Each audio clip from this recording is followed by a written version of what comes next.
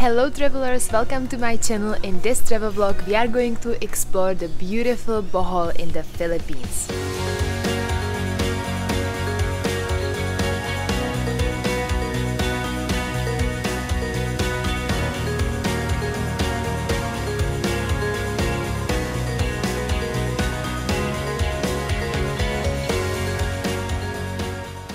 If you are traveling the Philippines with us, you will know that our latest travel vlog was from the epic Cebu.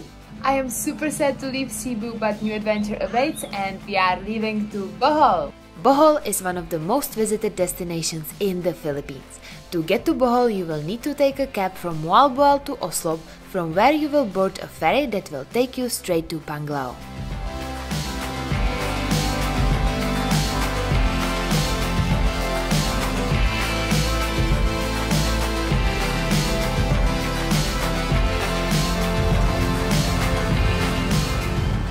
Welcome to beautiful Bohol. We are staying in Panglao Island around Alona beach, which is the best place to get accommodated. We're gonna have 3 whole days to explore Bohol. The first thing we gotta do is to rent a scooter, and fortunately they have the cheapest scooter we found here in the Philippines right next to our accommodation, so we are renting them for 400 pesos for 24 hours, which is perfect.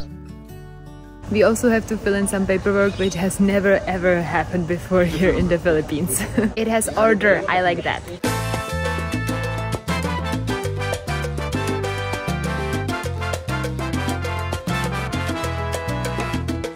We just arrived to Alona beach and it's quite cute. We're gonna hang out here for a while.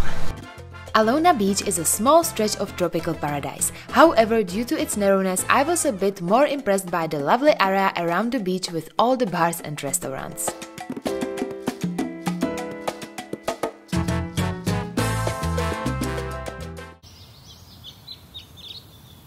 Good morning! Today we are starting our day bright and early because we have so many things ahead of us. We're gonna admire the chocolate hills, take a dip in Pangas waterfall, and explore the man-made forest. So let's get this day started!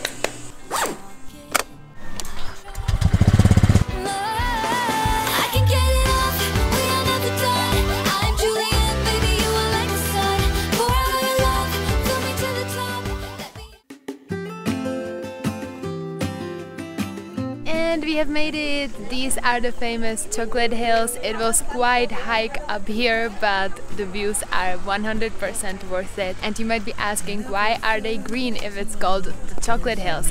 Well, during the dry season they get brown. This area was once coral reefs that died 2 to 5 million years ago and later transformed into limestone.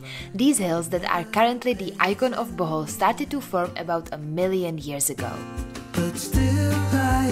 Some of the hills are small, they have around 30 meters, and some of the hills are high as of 120 meters. And it's quite a touristy place, but definitely worth the hype. What it means to grow.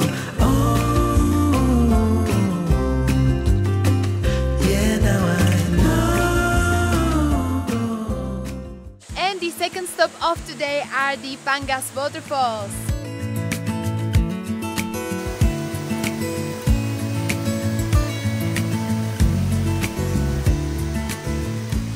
I can't wait to get in because the heat here is incredible. But nothing makes sense anymore.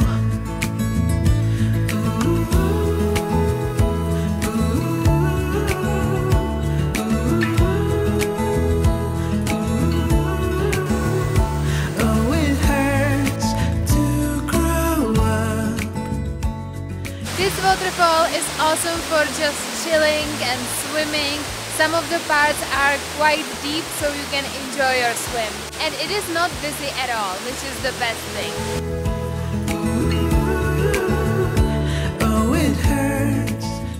This morning we've had a big and rich breakfast, so now we just stopped for lunch at 7-Eleven and we got this noodle soup, instant noodle soup. Yeah, that's our guilty pleasure. I guess they're not super healthy, but they're delicious, and it's just 60 pesos for the 1 cup. When you get a silverware that is both a spoon and fork, what else do you really need?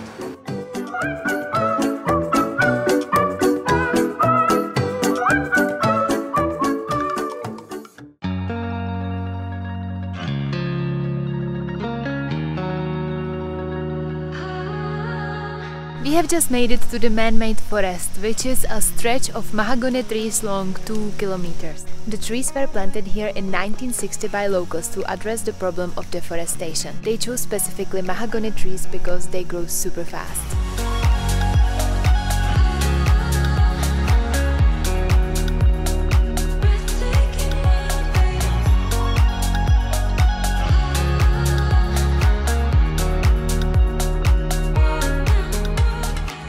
It's quite funny because people are all along the street and there are always just cars passing by honking and people are like, no, I need to get that shot.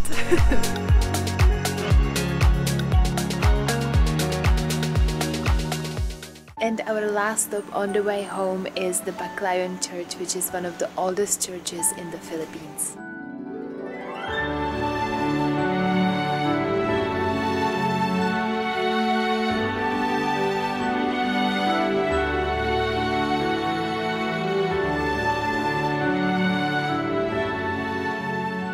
It has beautiful paintings on the ceiling and the whole church is just so impressive. We are right now traveling the Philippines during Easter and you can really tell that for them their religion is very important and they are very proud of it.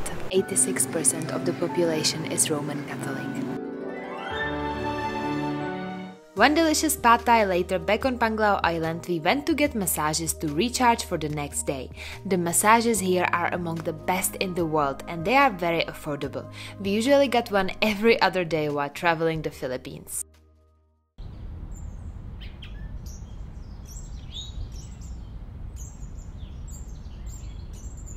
It's a brand new day here in Bohol and today we are taking it very easy. We had the best swim in the morning and then we got this delicious breakfast that was from out of this world here in Alisa garden. We got some fresh papaya juice that came from a garden right here. We also got some delicious tea and coffee from Chinese supplier and also some local delicious vegetable and fruits, and we are fully energized and ready to start the day. Today we are going to see the tarsiers, which is something that I'm looking forward to the most. They are these little animals that have these cute, huge eyes. They look like aliens. I am so excited to see them.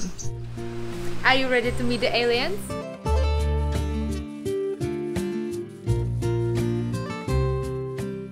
We have arrived to the Tarsier Sanctuary and these are one of the smallest primates in the whole world and they can be only found in Southeast Asia, and we have to be super quiet because they're very sensitive to a noise.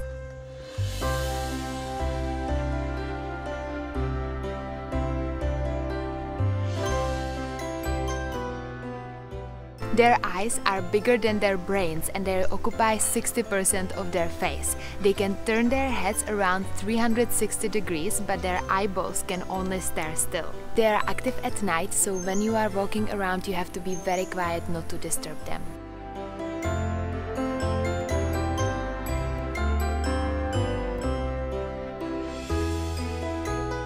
They are the cutest thing on planet Earth. I would take one home immediately if I could. This was perfect and now we are off to Loboc River. Loboc River is a stunning greenish river surrounded by palm trees resembling a place from a postcard. We decided to explore this river on a 1-hour-long cruise with a generous buffet lunch offering popular Filipino dishes. On this floating restaurant, you can enjoy your meal while admiring the scenery and listening to Filipino singers and musicians on board. Very lovely experience.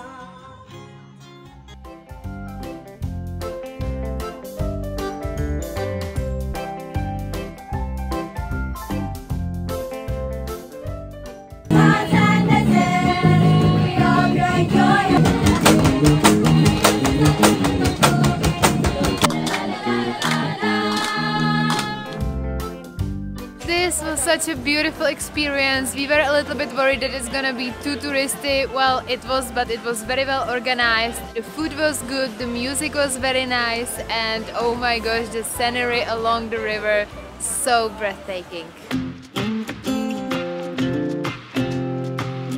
After Loboc River, we hopped on our scooters and drove to the central part of Bohol, where we found these incredible rice terraces. I said, hey, yeah, call it a start. by leaving behind what's breaking our hearts. I said, hey. The Filipino countryside is so beautiful, and it is very different from the seaside. It's like a completely different world. There are endless rice terraces everywhere around, and you can really tell that rice is the main part of Philippine cuisine.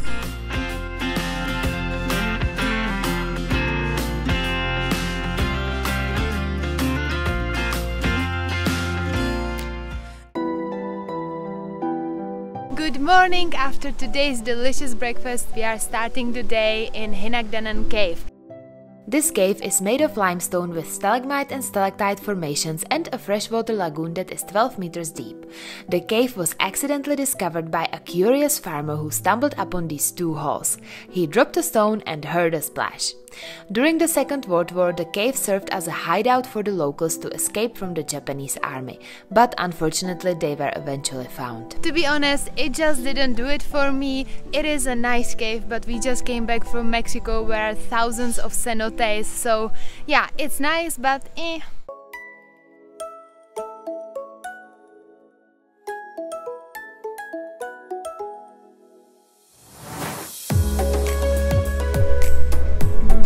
And our last day on Bohol, we decided to stay on Panglao Island and visit the South Palms Resort, where is the most beautiful beach I have seen throughout my travels in the Philippines. Just look for yourself.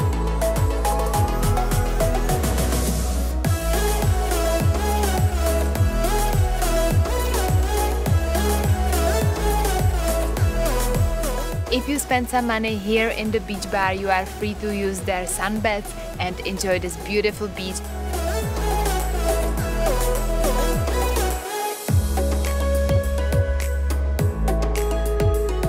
I really enjoy it when our days are filled with activities and we are just going from one thing to another, using our time efficiently when we are traveling, but sometimes you just need, a day to take a break and to just relax, to get re-energized, to be able to move so fast and to travel efficiently.